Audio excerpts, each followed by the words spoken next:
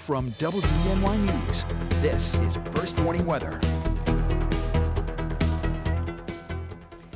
Welcome back. Beautiful shot off the Westfield sky cam right now. You can see some breaks developing the overcast and patches of blue sky there. And we've had those changeable conditions throughout the day today. Some sunny breaks, but then also some scattered showers passing through the region as well. Certainly on the cooler side today, again, temperatures were pretty much stuck in the 40s for much of the day. Although when we were getting some of those breaks in the overcast this afternoon, a couple spots managed to get into the lower 50s for highs. Now, at this hour, temperatures mainly in the 40s, 46 in Canisteo, 47 in Bath, 44 Tioga, and in Mansfield, 47 in Appalachian.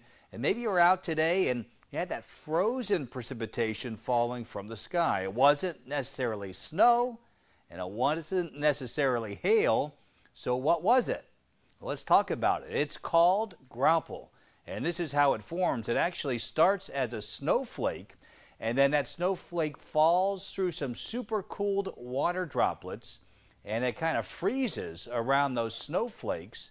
And the end result are kind of white pellets there that resemble small hail and kind of bounce off the ground. But unlike hail, they are fairly soft and crushable. So it's kind of a combination of the two, and that's what was falling across portions of the viewing area earlier today, that soft hail, if you will, under some of the cloud cover. And you can see still a couple showers to be had across the region. Low pressure still spinning around northern sections of New England, and we're going to be on the backside of that for tomorrow, and that's going to keep the threat for some showers or graupel in the forecast yet again. But that should be the last day in a while and that we see some precipitation. So spotty showers tomorrow. Otherwise, we'll call for variably cloudy skies. Like today, temperatures should manage to get into the lower 50s.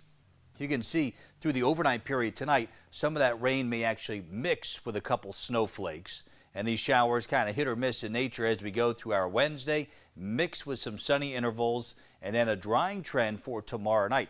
Now, as far as snow accumulation, well, across the highest terrain over Steuben County, and then points farther off towards the north and east, can't completely rule out a light slushy coating of accumulation, but that's certainly the exception rather than the rule. Check out the temperature rise here for the end of the week. Thursday up to 58 degrees, 65 our forecast high on Friday.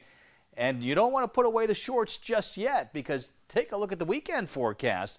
By Sunday, we're into the 70s, and we could get into the mid-70s by Tuesday of next week. So even though we're in a little bit of a cool spell now, warmer temperatures are on the way. 49 is what we forecast today. We hit 52 for the unofficial high. 35 for a low temperature tonight. Still can't rule out a couple showers.